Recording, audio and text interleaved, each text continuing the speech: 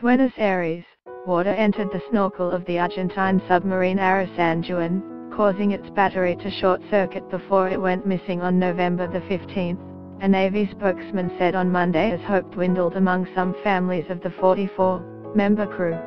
The San Juan had only a 7-day oxygen supply when it lost contact, and a sudden noise was detected that the Navy says could have been the implosion of the vessel.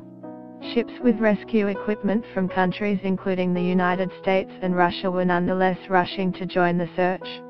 Relatives of the crew on board a missing Argentine submarine are losing hope that their loved ones will be found alive following evidence that the vessel may have exploded.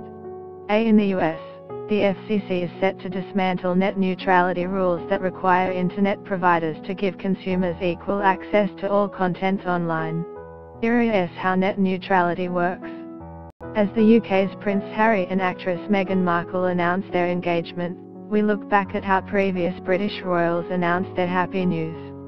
During an event honouring Navajo code talkers, US President Trump made a dig at Democratic Senator Elizabeth Warren, calling her Pocahontas. US First Lady Melania Trump invited elementary school students to come see the White House's newly unveiled Christmas decorations.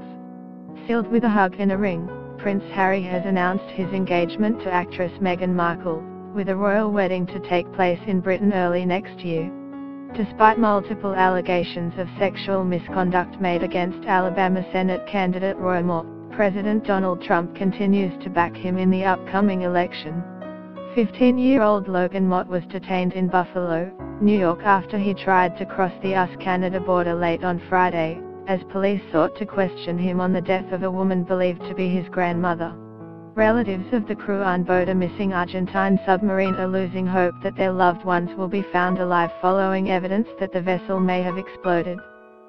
Before its disappearance, the submarine had been ordered back to its March del Plata base after it reported water had entered the vessel through its snorkel.